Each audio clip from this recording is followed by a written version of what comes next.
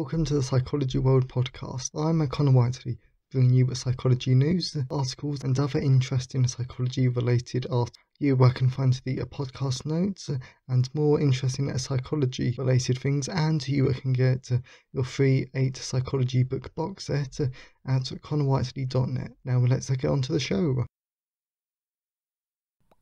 Hi everyone, and welcome to episode 80 of the Psychology World podcast, and today's episode is on how can artificial intelligence help reduce mental health misdiagnosis, and it is Saturday the 20th of March 2021 as I record this. So this episode I absolutely love, and you will hear this in the content part of today's episode that I just recorded because I'm so excited. This is such a brilliant topic, and hopefully this will become more and more frequent in the future, so you're really going to enjoy today's episode. And I also really recommend that if you're new to the podcast or if you're old, thank you, but everyone who listens, then please go back to episode 49 of the podcast where I talk about artificial intelligence in a bit more of a broader sense. This is a great episode. So moving on to the psychology news section. So we're reading from the British Psychological Society Research Digest. So the first article is, do liberals and conservatives really have different moral foundations? Differences may be less clean-cut than often claimed. The idea that political conservatives and liberals differ in fundamental ways in their biology and neurology, personality and moral foundations has received a good deal of attention. However, cracks have begun to appear in this idea. Now, a major new review and meta-analysis of research into political orientation and moral foundation, essentially how people do morality, calls into question some influential earlier conclusions. The team reports finding support for the idea that some moral differences are between conservatives and liberals. However, they also conclude that the differences are less clean-cut than have been previously thought, and the results are also less generalisable across regions, countries and political cultures than have been claimed. So this, I think, is a really good idea though, because let's face it, there are such differences between liberal people and conservatives, especially if you look at the more of the outliers of the far right and the far left. So I think it is really important for psychology to understand why there are these such differences though, but of course it's always really important to actually look at earlier research just to see that is it necessarily correct, and also does it need to be revisited or revised, because that's how we know that the research that we build on now is built on a good solid foundation. So the next one is, these two factors are linked to experience of otherworldly phenomena across cultures and religions. Hearing voices is often associated with a mental illness, but this belief doesn't always reflect reality, with much research suggesting that many people who hear voices experience no distress and have never had contact with psychiatric services. Religious hearing of voices also has a tradition outside of what we might consider pathological. St. Augustus's recognition of the voice of God, to use one very famous example. Why do some of us hear otherworldly voices whilst others don't? According to a new study, it could be related to two factors: absorption and processivity, both of which concern our beliefs and experiences about how the mind interacts with the world. In a work that spanned a range of faiths and cultures, the team examined exactly how these two factors can facilitate different kinds of spiritual experiences. And also, just to add to that article, though, Prosper refers to the view that the boundary between the mind and the world is permeable, that emotions linger in a room, or that someone can read minds. Prosper's views tend to be contrasted with the more intellectual idea that the mind is a discrete space, separate from the world. Absorption, on the other hand, is the tendency to be engrossed in sensory or imagined events, being able to lose yourself in music, films, or nature, for example. So these two factors are actually quite good though, because I actually want to go off on a slight tangent here though, because hearing the voices has actually received quite a bit of interest over the past few years, because I was reading an article in the Psychologist magazine by the British Psychological Society, so that actually hearing voices isn't actually. Yes, it's actually really common in adults though, but it's not always down to schizophrenia or mental health though, because sometimes though, it just happens. So these two factors I definitely think are quite interesting. Okay, so we will do one more. Children as young as 8 show a gender gap in negotiation. Okay, so though the gender pay gap is narrowing in the UK, it still remains. It's vital then to fully understand what causes it, and so what can be done to ensure that women are paid the same as men for doing the same work. Research does show that women are less likely than men to initiate salary negotiations. Oh right, and also ask for less. Now, a new study in psychological science reveals that a gender gap in negotiation emerges surprisingly early, becoming apparent amongst children aged just 8 to 9. This implies that efforts to close the gender pay gap should start long before anyone even enters the workforce.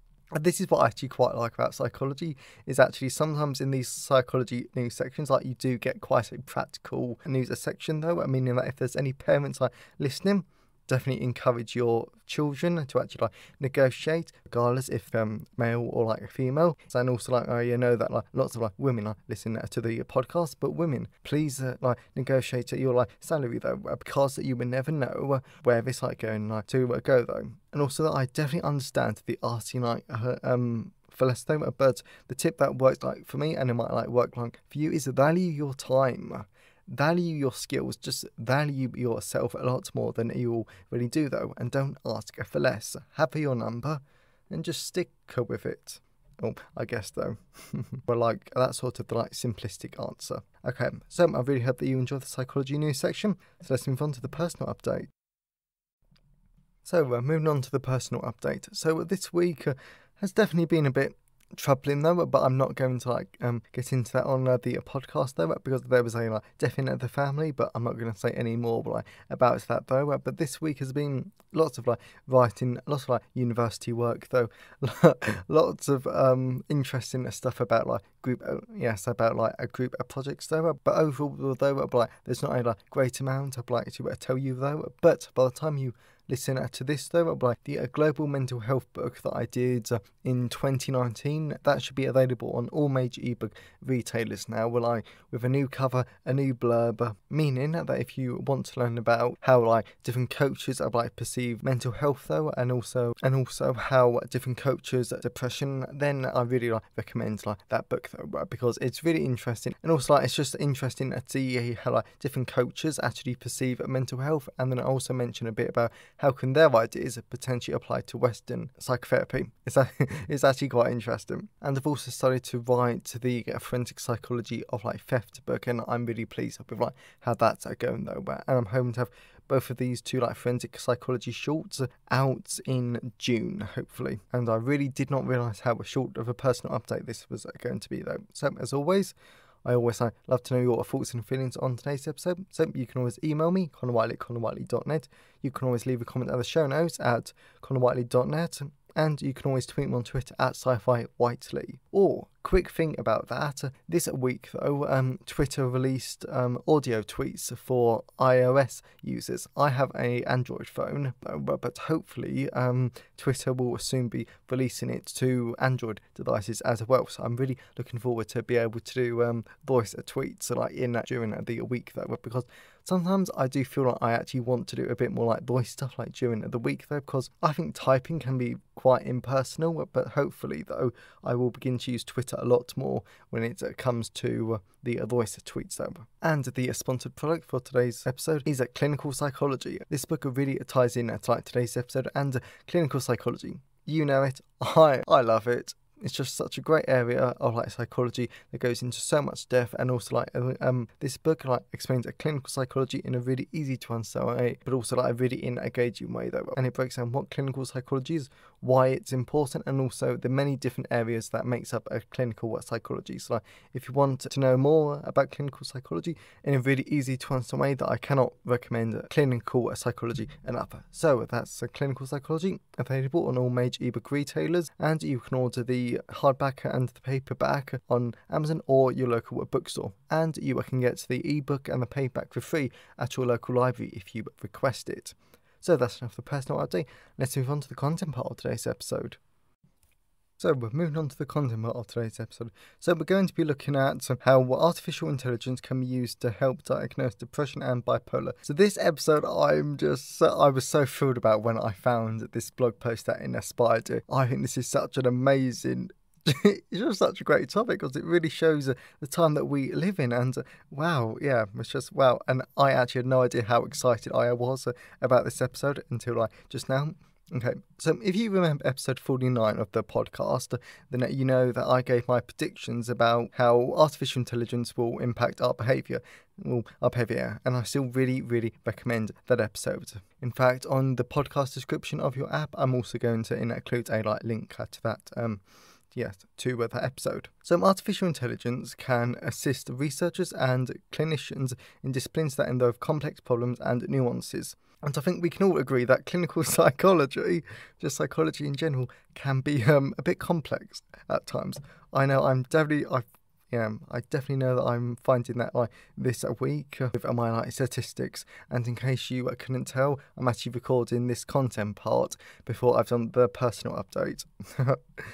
So anyway though, this includes clinical psychology because there are lots of factors and nuances that need to be analysed. So for example, in mental conditions, this severity of them differs for every patient or client, which can definitely make diagnosis quite difficult, and interestingly, it can also lead to misdiagnosis, which actually happens quite a bit between depression and bipolar disorder. But thankfully, artificial intelligence can be used to help in these situations, which I'm just so excited about this. Okay, so artificial intelligence machine learning. So this is how you train the artificial intelligence, because without going into it too much, basically it will you feed the piece of artificial intelligence tons of data to train it on, and then the machine learns it. And also please note, this is not the sort of sci-fi artificial intelligence, but this is basically the narrow artificial intelligence that runs the Amazon algorithms, your Google searches, and basically Facebook,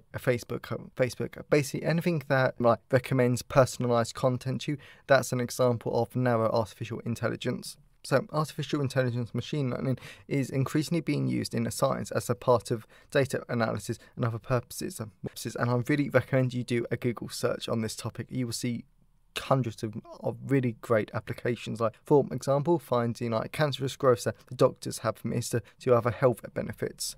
But why is it difficult to tell depression and bipolar disorder apart? So we know that depression and bipolar, they have lots of similarities. For example, both of these mental conditions feature long periods of sadness and depression that can last for days, weeks or months. But there are some other similarities. For example, both mental conditions feature insomnia, fatigue, a feeling of lack of self-worth, the inability to concentrate, and also the loss in appetite, according to the National Institute of Mental Health, which I think is a US institute.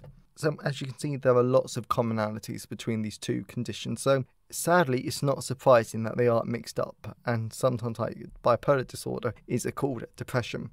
But more interestingly, how can artificial intelligence be used to reduce the mental health diagnosis? Even though I've completely said that subtitle wrong, but I'm going with it. So if you go to the blog post, you can see the actual details of the study, as in the name though. But artificial intelligence has actually shown great benefits, because when participants with depressive symptoms ranging in age from 18 to 45 years old, and they were recruited online from an initial sample of 5,422, just over 3,200 people completed a range of mental health questionnaires, and just over 1,400. Wow, I didn't know there was this many statistics when I was writing this blog post out.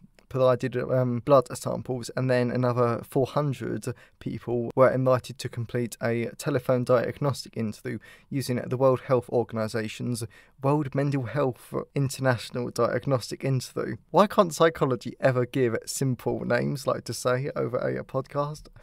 And this tool is a really commonly used diagnostic tool for assessing mental health conditions, according to the DSM-4 and the ICD-10, which are basically how you would diagnose mental health conditions. But also, because this is to be honest, quite ridiculously detailed study, 900 participants provided blood samples, and only 688 participants had usable blood samples, leading to the blood samples, online questionnaires and phone interviews to be analysed. So I do quite like this study because it is really detailed, and there are tons of different methods to support the researchers' conclusions with. So this is really good though. But moving on to the artificial intelligence bit, so the machine learning algorithm used a decision tree based method called extreme gradient boosting to differentiate participants with bipolar disorder from people with depression who self-reported a current major depression disorder diagnosis. Also, the participants' blood samples were analysed for all biological markers that targeted 203 unique peptides that represented 120 proteins. Presumably, the two mental health conditions have different levels of these proteins, making them easier to distinguish. And then the researchers said that, open quote, the diagnostic algorithm accurately identified patients with a bipolar disorder in various clinical scenarios and could help expedite accurate clinical diagnosis and treatment of a bipolar disorder. Close a quote. Because when I was also researching this article, because bipolar is quite often misdiagnosed as depression, this actually adds between a 5.5 year and 5.7 years delay in getting diagnosed with a bipolar disorder, which is a shame. So the main reason why I love this study is because it really does show that using a diagnostic machine learning algorithm, I really hope in the future we learn to shorten that, well, along with a blood biomarker data and data from online questionnaires. This made a lot of data. But overall, though, this can all reduce the misdiagnosis of a bipolar disorder as major depression. And whilst this is only a proof of concept demonstration, it really does show that there is an amazing potential for empirical evidence-based artificial intelligence machine learning. I'm just laughing because there's so many long words to improve mental health treatment as well as its outcomes in the future, which is really important because if you want to go into clinical psychology, this is really important because it's all about improving people's lives. And actually, whatever area of psychology you work in or want to work in, it's all about helping people and improving people's lives. So I really enjoyed today's episode. I really hope that you did too. And if you want to learn more clinical psychology, then please let's check out Clinical Psychology, available on all major ebook, and you can order the paperback and hardback books from Amazon or your local bookstore. So have a great day, everyone, and I'll see you next time. Thanks for listening today. I hope you enjoyed it. If you want to see the show notes, then please go to connorwhiteley.net. And if you want a free 8-book psychology box set, then please go to connorwhiteley.net. Have a great day, and I'll see you next time.